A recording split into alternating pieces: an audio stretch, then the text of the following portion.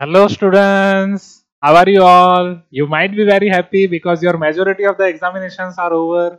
Your class 12 boards examinations are also over. Your JEE mains examinations are also about to finish and you might be in the verge of enjoying your vacation. But many of the students, your parents, your friends will be asking you that beta what you are going to do in your future, which engineering branch you are going to select, in which engineering college you are planning to take admission. And at that time you might be also thinking, I haven't thought about it till now.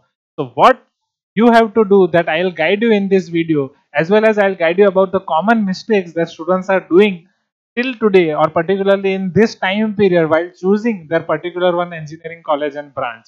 So in this video I am going to cover common doubts of students regarding their percentile, regarding their rank, and regarding the choices of their branch. So very first question during this time students are asking me that, sir, what should be the qualification, or what should be my minimum percentage or percentile to take admission into top engineering colleges of India? Now top engineering colleges are NITs and IITs.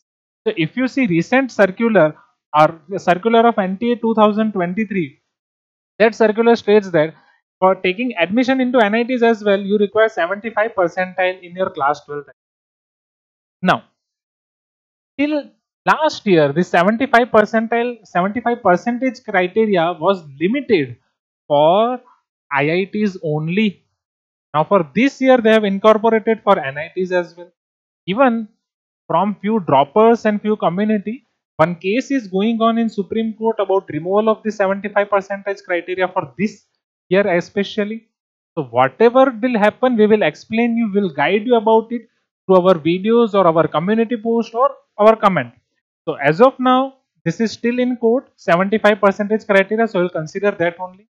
Now let me guide you about on how many percentile you can get into which college, which NIT you can expect, as well as which branch you can expect in NIT.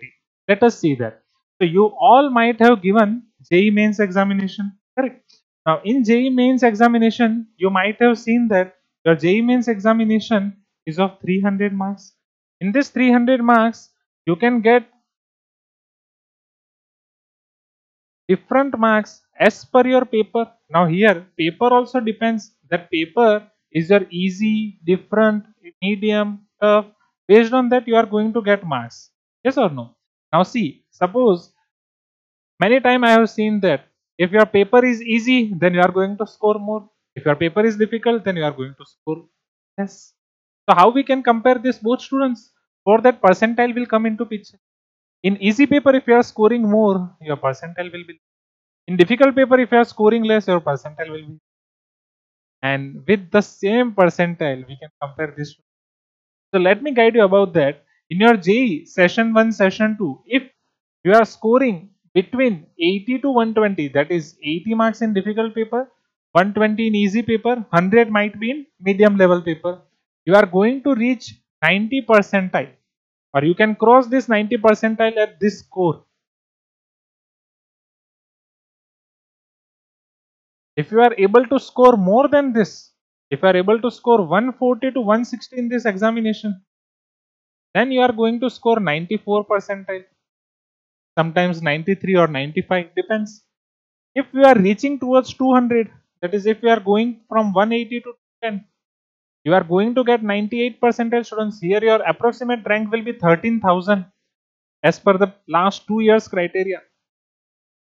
Now if you are going further, if you are scoring near 250, from 240 to 260, then your percentile you are going to cross 99 percentile. If you are reaching towards the level of 90 percentile students, at 90 percentile you are going to qualify JEE mains examination. That means you are eligible to write JEE advance. On 90 percentile you are not going to get good NITs or good branch. In 94 percentile you are going to get your dream NIT. Right? This dream NIT is different. This is not dream of toppers. This is dream of everyone. Yes, can you assume? This dream NIT is NIT Goa. Were you going to wish there? Yes, already pictures might be started in your brain. You might be dreaming about it. You can get NIT Goa ceramics branch. at 94 percentile. So you wish to go there, but your parents will not allow you at 94 percentile on NIT Goa. Hope you are getting my point. Here also you can get good branches in NIT Srinagar. You can go to north for NIT Srinagar for this branch. You can also take NIT Agartala at this percentile. Even good branches you can get in NIT Agartala, that is Northeast NIT you can target. In 98 percentile, you are going to reach very good NITs with good branch. On 98 percentile, you can get mechanical branch in NIT Surathkal. You all might be knowing about NIT Surathkal, which is in Karnataka. You can get electronics and communication or electronics in NIT Surat. You can get electronics in NIT Bhopal. At this percentile, NIT Jaipur is also open for you. NIT Allahabad is also open for you. NIT Rourkela, NIT particularly Jamshedpur, NIT Durgapur, so many NITs are open to you. But for branch, you have to take branches like this. Mechanical, electronics and communication, like that. If you want CS branch in all these NITs, you have to take this 99 percentile. If you take 99 percentile, you are going to take CS in all these colleges. Even after reaching to this 99 percentile, you are open for top 3 NITs of India, which are South, NITs of South, NIT Surathkal, NIT Karnataka, NIT Tirchi, NIT Warangal. So here, even if you want to take CS, then competition is high. Majority of the students are leaving different branches of IITs to take admission in CS branch of NIT Surathkal. Two of my students have taken admission through an JEE 2020 and JEE 2022 in NIT Surathkal. They are studying. One of my student at 98 percentile, he is studying in NIT Surathkal in mechanical branch. One of my student is learning in NIT Surat electronics and communication last year, and one of the students from 2021 batch, he is in NIT Bhopal at in electronics branch. So moral of the story, with this percentile, you can get these branches and these colleges. So I hope this thing is clear to you. Now, whenever I am showing these things to students and parents, they are asking me that, sir, which branch will give me more security in my career, which can give me more higher future in engineering? There are so many branches available: mechanical, civil, electrical. Now, particularly, if I talk about this question itself is wrong, because majority of the students, your seniors, your parents, right, your colleagues will guide you to take computer science. Even those people will guide you about computer science who are knowing nothing about it, who are studying commerce, who are studying diploma, anything, right, who are knowing nothing, they will guide you about it. That better you take computer science, your future will be high. But this is myth. I told you that I'm going to clear so many myths in this video. So by learning computer science only, if you are going to work in computer science field, that is a myth in today's world. Today it is technology era. You can learn anything. Let me guide you about science and engineering colleges. Science and engineering colleges are going to teach you problem solving skills. This problem solving skills you can apply everywhere, anywhere. And you can learn any subject, you can master any subject. I was knowing that you are not going to believe me. That's why I have come up with very good example. Do you guys know him? Yes. He is none other than Sundar Pichai. He was CEO of Google. He runs Alphabet today. Do you know background of Sundar Pichai? Sundar Pichai has done his BTech in metallurgical engineering. Metallurgical engineering from IIT Kharagpur. Now, what is metallurgical engineering? It is learning about all metals. That if any material is having this code, then it is going to have this many percentage of chromium, this many percentage of nickel. It has nothing to do with computer science.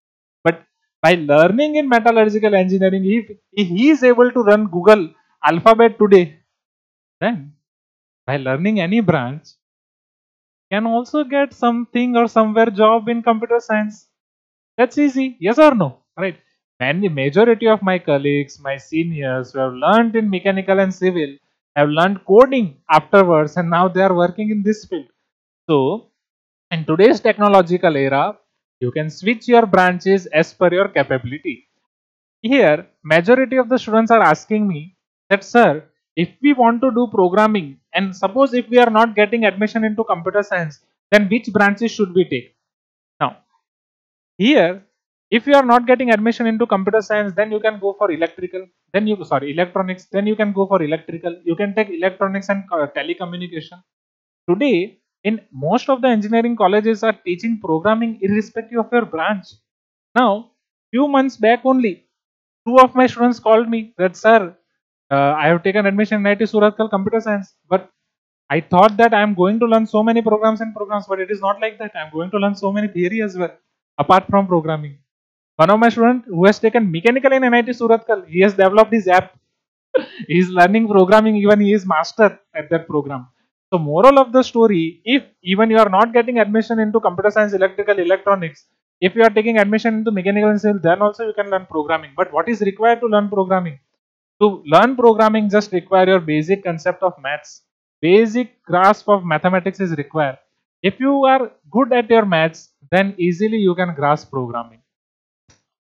One of the biggest myth in parent is that sir, my student was not able to score good in J. He or she is not getting IIT or NIT. What to do? Is our career finished? Answer. That answer you can get from this guy. Yes, do you know this guy? Yes. Is none other than Satya Nadella, CEO of Microsoft, because of whom only I can able to create this PPT and you can see this video. So Satya Nadella is CEO of Microsoft, and if you see his background, he was neither IITian nor NITian. So by being neither IITian nor NITian, if he can reach towards that place, you guys can also do it. We all can also do it. So moral of the story, guys, if you are not getting admission into IITs and NITs, then don't lose hope. Just as per your recent percentage, as per your recent course of all competitive exam, look about all the engineering options, branches and college. Choose one perfect branch, and by dedication, commitment and hard work, you can reach towards height. One student parents are asking me that, sir, what is the advantage of IITs and NITs? What is the difference if we are taking admission to IITs and if we are not taking admission to NITs? See, for that, let me give you one example. In anyone's lifespan, one person is working from 30 years to particularly 30 to 35 years. One person is working from age 21 to 56 on an average. So if I take these working hours or working years as one marathon, suppose your working hours of working years of anyone's life is this marathon of 42 kilometers. Then by taking admission into IIT and NIT, it is going to give you a head start of 500 meters.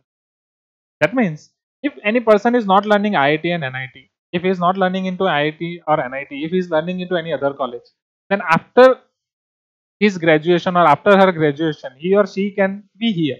That is, he or she can get XYZ amount of package in ABC company. But from learning IIT in or from learning from IIT or NIT, that person can get package this.